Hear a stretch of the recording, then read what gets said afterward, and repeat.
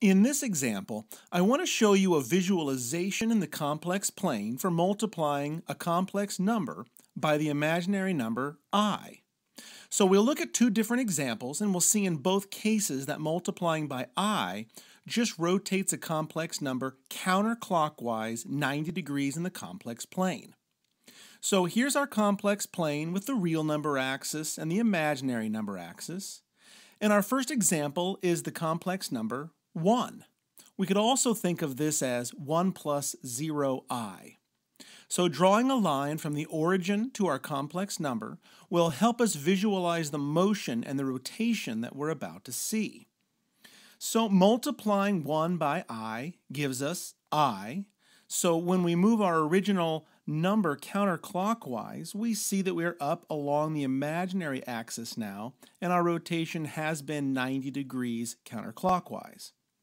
We can continue this process and multiply by I again, and I times I is I squared, which is -1. And this will put us to the left of the origin on the real number axis again, another rotation counterclockwise of 90 degrees. So let's multiply by I yet again, and -1 times I is -I, and that will put us below the origin along the imaginary axis again.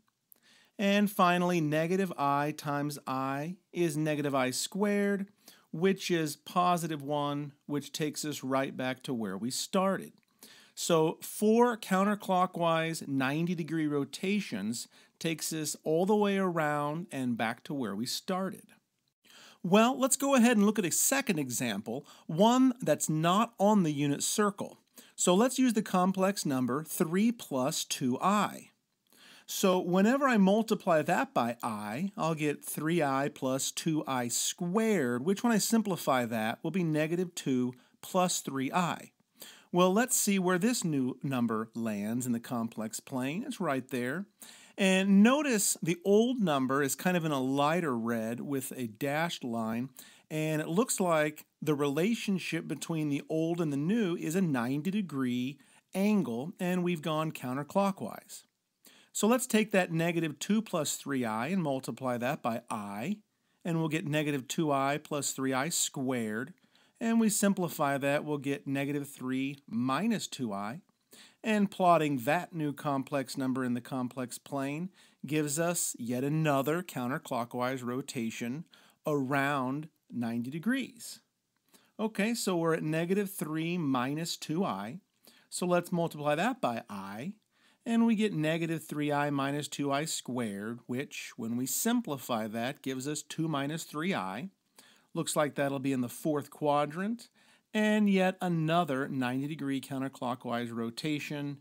And finally, let's do it one last time, and we see that we're right back to where we started.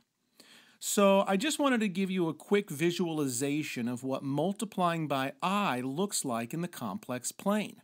And ultimately, it's just going to be a counterclockwise rotation 90 degrees each time. So when you multiply by I 4 times, you're back to where you started.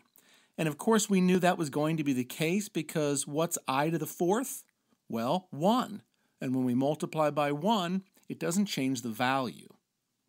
Okay, well, thanks for checking out this visualization, and be sure to subscribe to my channel for more math videos.